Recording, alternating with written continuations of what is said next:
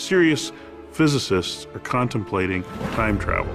Serious physicists are contemplating parallel universes. Serious physicists are trying to understand the 11 dimensions of string theory.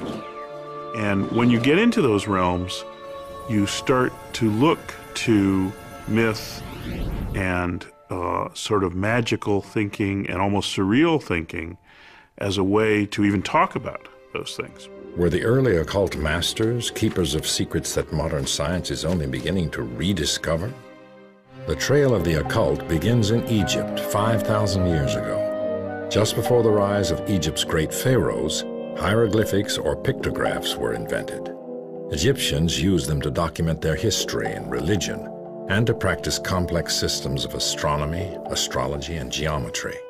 They believed their powerful knowledge came from the god Thoth. Thoth, or Tahuti, was the Egyptian god of magic. And more than just the god of magic, he was the god of writing, of astronomy, of mathematics and science. He invented language, invented writing. Only priests with special training were allowed access to Thoth's sacred knowledge. Imhotep, builder of the first pyramid, was one of the chosen. Thoth was considered to be the one who gave us writing and numbers and the arts of self-cultivation through works of consciousness. Some people thought he was a person who was then deified through his accomplishments. Other people feel that this has been a mythical entity from the beginning. Legends held that a book of magic written by Thoth contained the secrets of the gods. The Book of Thoth was actually considered to be in the astral plane. Not a physical thing, but something that you had to actually travel in consciousness to arrive at.